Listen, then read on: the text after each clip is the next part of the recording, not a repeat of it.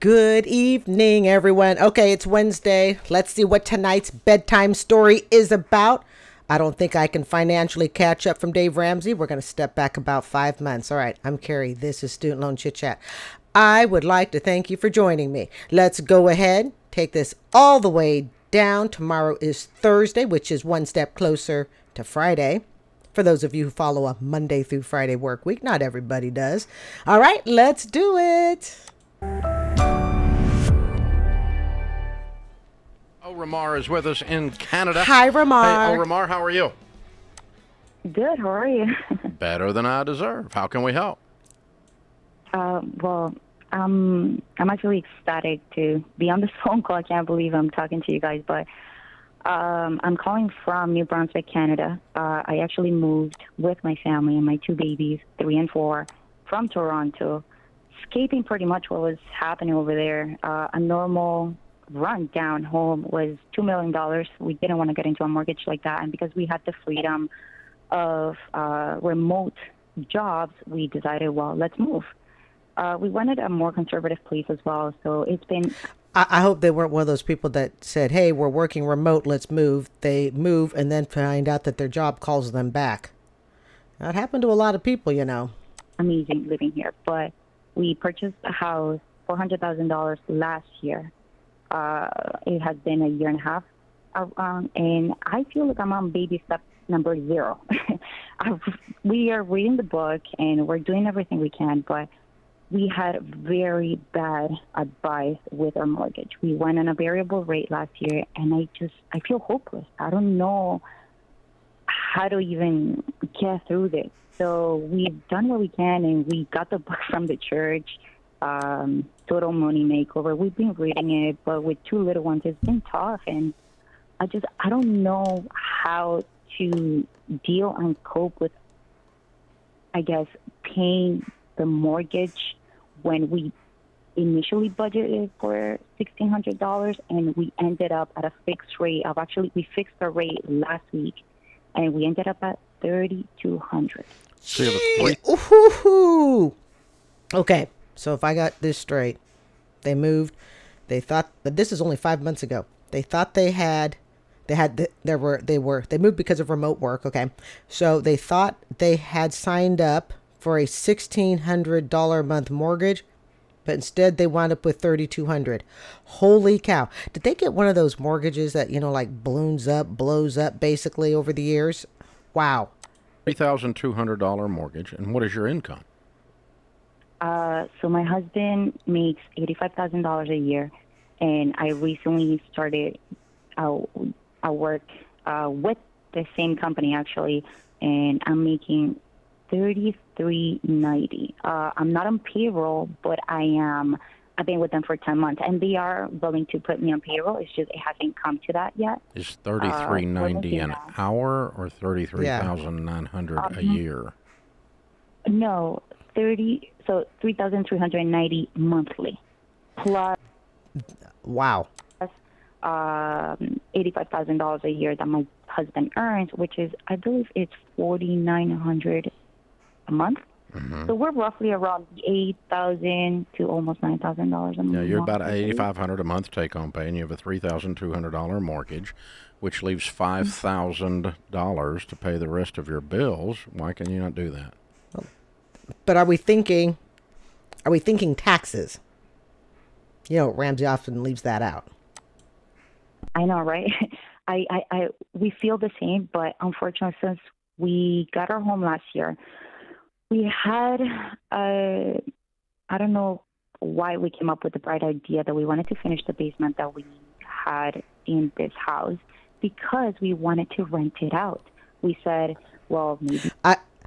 Boy, this lady can tell a long story. Okay. So if I understand, I predict where this is going. All right.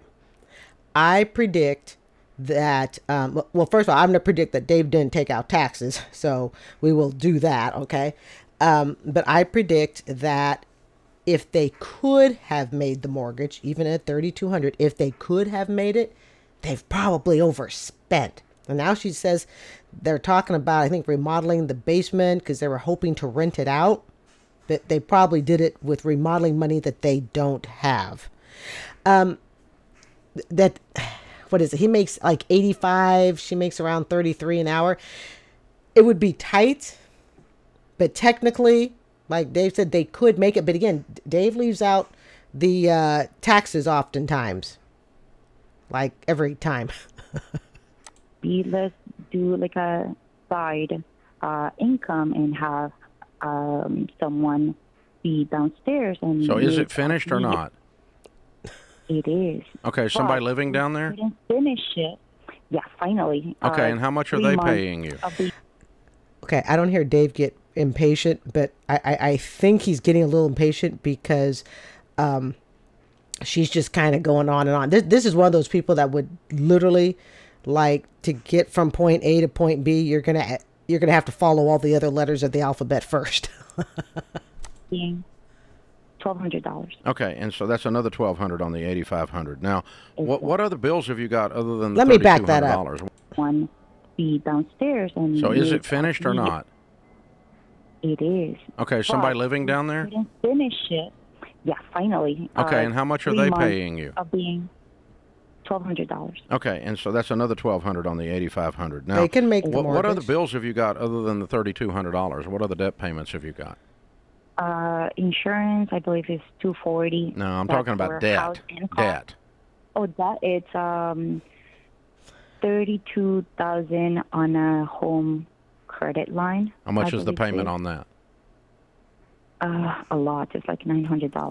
$1,100 more, maybe, because we really got behind. Yeah. Okay, $1,100. All right, so that's $4,300. Okay, and what else? Yeah, $20,000 on a credit card, which I don't know how it even came to that. Okay, Ormar, stop. Here's what's going on. Okay, your brain is scrambled eggs on this money stuff because you're all over the place just to talk. And part of the reason I think she's also all over the place is she's trying to justify. She's trying to justify their expenditures. All right, that's just kind of what I'm sensing, because people who really don't have control of their money, they don't exactly know where their money is going. A lot of the extra ad-libbing that we're hearing from her, because you can see, I don't see, Dave roll his eyes a whole lot, drop his pen, but when he does that, it means he's trying to find the figures or the information or whatever it is. He just wants a direct answer, and she's going in circles. And part of that going in circles is she is justifying to herself why she's in the mess she's in, along with her husband, of course, to you. And that's where all your stress is coming from. Okay, so the numbers you've given me, because you haven't thrown me any numbers here that don't work. You've got $9,700 a month coming into this house, counting the $1,200 rent. Let's take away taxes. Okay, let's take a few grand out for taxes. But it's still good money coming in. Okay, the only numbers you've given me are $3,200 and $1,100 going out. So when you just start, no, my turn. Just at the top of the page, write $9,700, and then write minus $3,200, minus $1,100, minus a little for insurance, minus some electricity and food. And then you're going to go, hey, where's all my dadgum money going? Because that's where I'm going right now. I can't figure out why you're stressed out about this. You should have plenty of money. So what that tells me is you guys are very disorganized.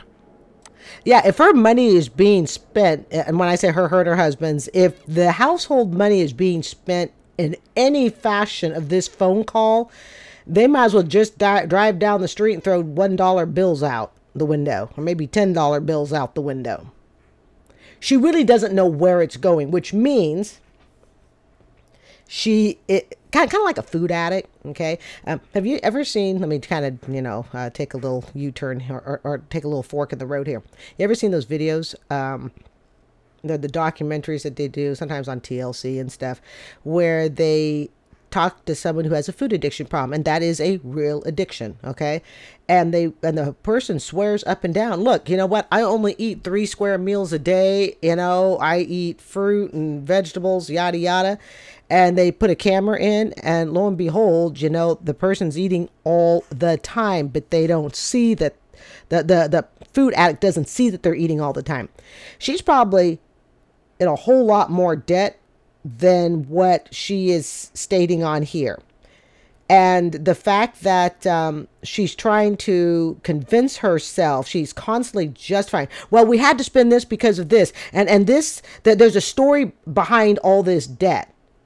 Too many stories that are too long. So that's kind of what she reminds me of, is someone who, you know, is, they technically have a hard time. They have a hard time admitting that perhaps, just perhaps, they have a serious spending problem.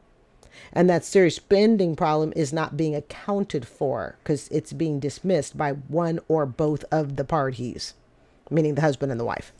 You're very chaotic. It's chaotic talking to you.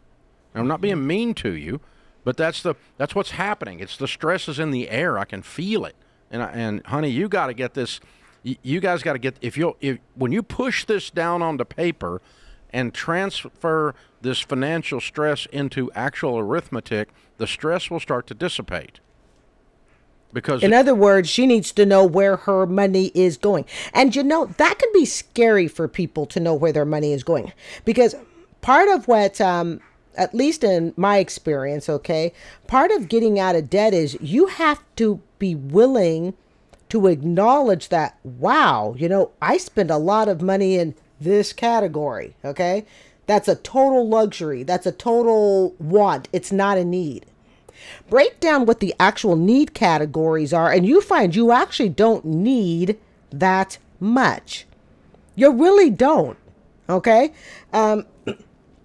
So I suspect that part of her problem is there are things she loves to spend money on. But to actually sit down and do a budget for it, and like I said, I think this happens to many people, okay? You have to actually face it. Perhaps you spend a whole lot of money on your hair and your nails. You don't like to admit that you do, but if you were to add up over a 12-month period how much money you spend on hair and nails, you may find out $1,000 is going out the door every year for hair and nails. I'm just, you know, giving an example, right? So you are not out of control here.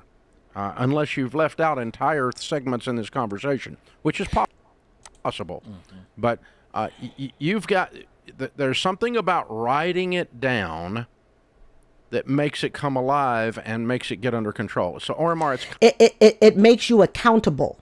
It makes you accountable. And that can be scary for people. I will tell you, when I paid off my mortgage, and it took me 2.5 years, I paid it off summer 2022. Okay. I got my mortgage February 2020. It was around 50,000, 45,000 plus, you know, a few thousand for interest. Paid it off summer 2022, respectively. I am telling you, I knew where every freaking dime was going to get that mortgage paid off. I have never in my entire 56 years have I ever broken down that amortized loan. I knew exactly how that mortgage was going to be paid off and where those dollars were going to come from. I can tell you it was scary to some extent, because I knew I was going to have to look at their areas of my life and figure out what had to be let go, you know, instead of it would have been nice to have traded out the, you know, 13-year-old mattress, but I said, well, we're going to continue sleeping on that 13-year-old mattress, all right, until this mortgage gets paid off. It would have been nice to do, and yes, the mattress has since been replaced. It's about 1.5 years old, and it's wonderful, okay? But you have to look at where's this money going to come from? I think she has a hard time looking at her finances, because technically she does have enough, but she doesn't see that she has enough because it's being nickel and dimed out the door to fun stuff. We'd always rather buy fun stuff. Kind of like, remember that time back in high school, Ken, when you have a problem, or you might do it as an adult, and you sit down and with your friend who's going to help you with the problem, and you tell them the whole problem, and by the time you actually put it into cogent words, you know the answer and it's not a problem anymore. Your friend doesn't have to say anything. They just got to look at you like you're an idiot, right? And so, or worse than that, you write it down. If you write yourself a report on what's going on, by the time your brain goes from jumble to verbal, and then one more step from verbal to written, you have processed this information very thoroughly, and the answer oftentimes will appear right in front of you. You're on the other end of that spectrum right now, Ori. But the hard part can be that the answer you get isn't the answer you want. And that's something that people have to be prepared for, especially when dealing with money. Okay, we can find what the answer is. Matter of fact, I think Dave's right too. A lot of the times the answer is right in front of us. We know what it is. The question is, do we want to admit it? Okay.